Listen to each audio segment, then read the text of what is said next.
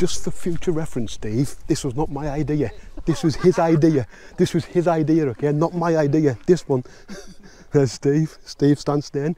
And Classic Martin said, we'll gate crash it. Standard. Standard.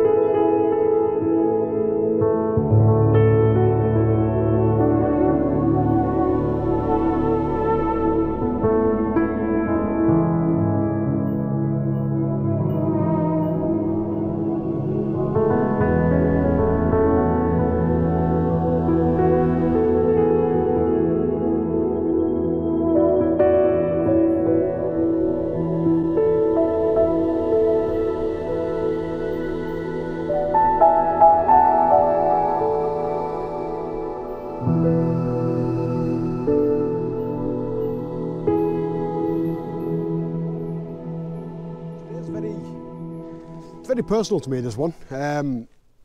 My late granddad died a couple of years ago. He worked on the trains for 40 years. He was a shunter. Don't ask me what a shunter is, maybe I have to Google that one. But yeah, he was a shunter on the rail for 40 years. So this week we've met up with Ginger Captures. Darren Moorhouse. He's set up a Facebook group, I'll link it in the description below. He's created a meetup at Ribblehead Viaduct.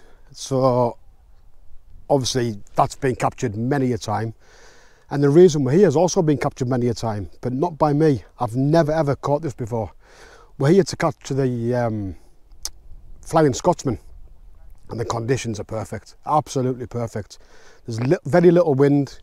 We've got lovely light on Ingleborough as it stands right now. I don't think it'll change. I mean, it's due in 40 minutes and I can't see the cloud changing that much.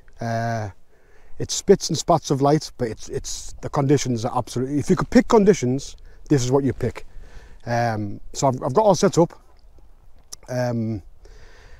It's a classic composition. There's that many people here, getting a different one is a little tricky, but this is like I said, this is something very personal to me. The composition I've got set up right now is I've got a lot of grasses in the foreground. I did want foreground in this image, foreground interest. I'm an advocate for foreground interest if you can. Sometimes you can't do it, but if you can find that opportunity, I highly recommend you do that. So like I said, I've got some grasses in the foreground, just leading you into the image, but that's pretty much it. There's not a lot you can really say about this image. So like I say, we'll leave it here for now. Maybe get the drone up. I'm going to actually put the drone up above me and just hover it while the train's going over, so you get a different angle altogether. So I might even get two different compositions. So yeah, so stick around, enjoy this one. Darren's over here, like I say. Ginger Captures, link in the description. This is the reason we're here. So yeah, stick around guys, and I hope you enjoy this one. Right then guys, little update. We're still waiting. It is exactly 10 minutes late. Now, apologies for the camera angle. You're actually attached to my tripod and I didn't want to move the height of it, but at the same time I need to be hands-free because I'm going to have that much stuff going on in a second. I don't think two hands will be enough. I've got you guys filming there. Sorry, I just keep looking over in the direction. I've got you guys there, I've got the camera here. I'm going to put the drone up in a second and just hover it a little bit closer to the viaduct. And after that, I'm going to try and turn and follow it with the drone. So next time I check in, I'll probably be a bit frantic. I'm a little calm now, but it's one of those, This is one of those days where you get one chance at this. You can't redo this. You've got to get everything set up and leave it. Obviously the first thing I set up was the composition, and then everything else just, hopefully, fingers crossed, will just flow nicely. So I will apologise in advance if this gets a little bit pandemonium, because like I say, I've got that much happening. But as far as I can see, there's at least 6 or 7, possibly 8 drones in the air. So we could be jostling for space up there. So that might be fun.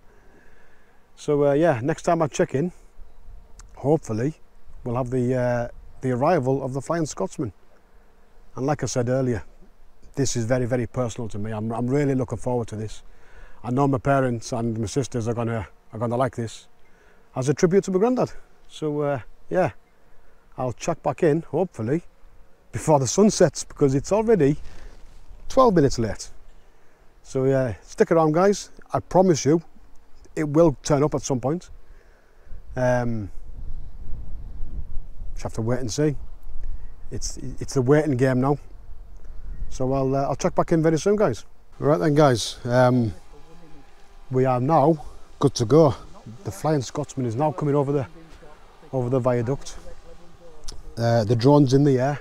You might be able to hear that, but it's go time. So I'll leave you running. You're gonna see how I approach an image visually. So here we go. It's maybe 100 yards off the bridge now. Bit of live commentary here. This is something different, isn't it? Here we go. The smoke isn't as prominent as I was hoping for. It's more grey than white. Unless at the on the bridge he actually goes nuts. Did you hear that? Can you hear that? Here he goes. There's the black smoke. Right, I may go out with shot in a second, because right, I don't believe this. I don't know if you heard that from Darren, but there's somebody stood right in front of my camera. I do not believe it. I do not believe this. I have been here a good hour and she's just stood right. I do not believe this. I can.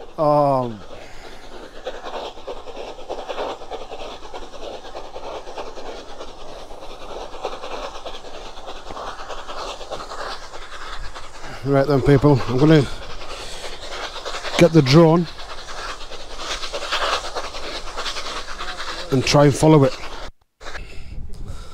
I'm not going to lie, I think I failed there.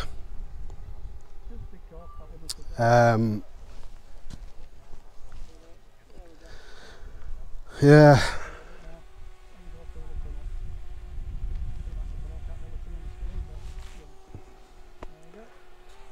That's really bothered me, that. I'll just bring the drone back, guys, 1 second.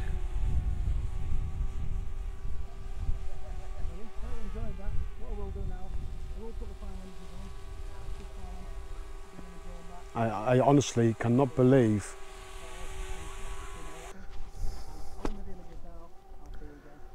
I'm not gonna lie, I am very, very, very disappointed there. Stood here for the best part of an hour and a half, and within seconds to go, she stood right in front of the camera, or he, I'm not sure, I couldn't really make it out, with a white cap on. So yeah.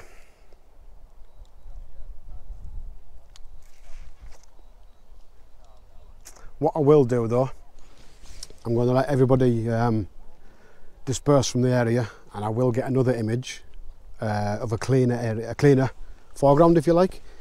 So what I will try and do, and I'll say try because I've never done it before, what I'll try and do is I'll try and overlay an image on top of the other, and just get the airbrush and just brush out the foreground to try and clean it up a bit.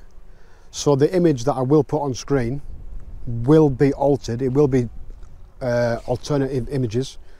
It won't be a as taken image. but I will put the ones up pre-edit, if you like, so you can see what I'm working with.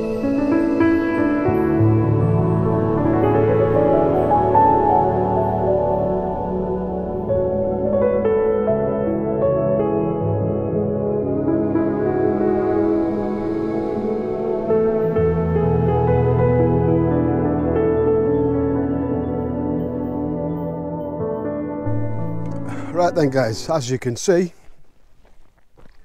Ribblehead Viaduct for the Flying Scotsman is complete. It's a bucket list one, that one for me. But not to end on a sour note. It's just, I think, as I said earlier, somebody stood up and it was directly in my image. Obviously there's no rules or regulations and all that to say that you can't do that. What I mean by this is it's a bit of photography etiquette. Just be aware of other photographers around you and try your best. Sometimes you can't avoid it, but just try your best to not get in their composition or spoil their image as such. So what I've had to do there, I captured the image with the train on the viaduct, and then I left it maybe 10 minutes after the train had left, and then I got a clean image, if you like, for the rest of the image. So what I'm going to do there in Photoshop, I'm going to overlay one on top of the other and just use the brush tool to take out parts of the image that I don't want, i.e. the people. Now I've never done this before. I've never ever done that before, so this is going to be a learning curve. So yeah, but look, I think what I will take from today, after what I experienced a few weeks ago with the negativity of social media being a cruel place sometimes, this is the flip side to that. Social media has proven, not that I needed proof, but today that it proved that it can also have a positive, i.e. what I mean by that, meeting Steve and Martin, and meeting up with Darren and Daz yet again. Absolutely fantastic bunch of lads, and we've got a good little group going around here. We all have our Facebook groups, Thumbs Up Photography and Ginger Captures and mine, Creative Community, and I will link all those groups down in the comments, or better still in the description. So I recommend, if you aren't already, head over there, join the groups, and I'll vouch for this right now. You will not regret it. All three of those groups, fantastic, helpful. They'll only critique if they're asked to. They won't just do it off their own bat. So yeah, head over there. I'll also leave Martin, Darren's and Steve's YouTube channels. Now I'm already guessing if you subscribe to my channel, you already know who those three guys are. But if by some miracle you don't, links in the description for their channels. So head over there, show some love, and yeah, hopefully I will see you all next time. So let's get in the comments, let's have a bit of interaction, and hopefully join me next time.